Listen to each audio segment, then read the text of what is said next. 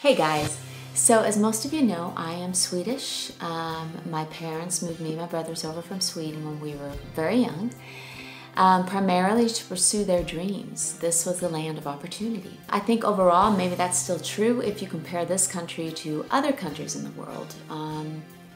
But I do believe that it isn't the same anymore.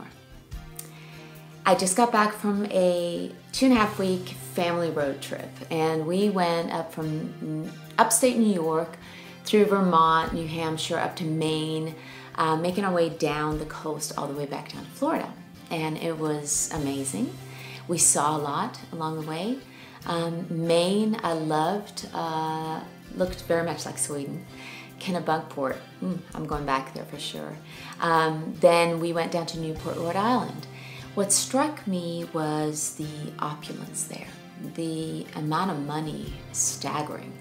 You have mansions that are like 40,000 square feet with like 19 chimneys. And you're like, wow, that's a lot of money. Then the stark difference between that and some towns that you encounter when you go into North Carolina, South Carolina. Little towns that maybe at one point were quaint and charming are now dead.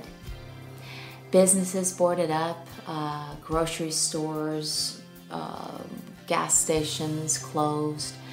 You see houses that are very run down, and it makes you wonder, where are those families? What are they doing for money? You see dashed dreams. You see no hope. Did big business come in and drive them out? And these are things that you're just struck with as you go through the countryside. And the reason I'm bringing this up is not to be a downer, because that's not who I am, but I'm bringing it up to say support local businesses. As we rode down the coast and all these different towns, we made a point to stop at the local artisans, at the local coffee shops, the local farmer's market or grocery store. Let's go back to that as much as we can. I know for a lot of us, it's so much easier to go to Target. It's one-stop shopping, and we don't have a lot of time anymore. We're all busy, especially if you have kids as well. It's just easier. And that's understandable and it's okay, but let's try to balance it out by, once in a while going to that local grocery store or supporting that new restaurant that's opening around the corner.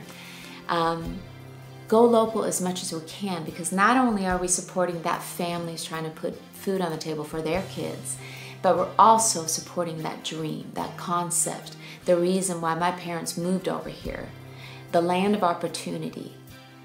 We all have dreams and aspirations and goals, but right now it's not equal. It's not equal. The opportunities are not equal for us all. If we have them, we are blessed. If we have doors that we can close and some that we can open and pick and choose, we are very blessed. Today's political environment says, if you work hard, you will make it. And overall, that concept is true, but it is not equal for everyone. So I encourage not only myself, because I need to be reminded as well, but I encourage all of us to try, when we can, buy local. I'll see you next time. Shameless plug. If you are enjoying these vlogs and you want to get a little boost every week, please come subscribe to my YouTube channel. I also have music videos there. You will hear songs first, see videos first, and you'll be able to go back and look at the other vlogs that I have there. You'll be notified when a new one's coming out.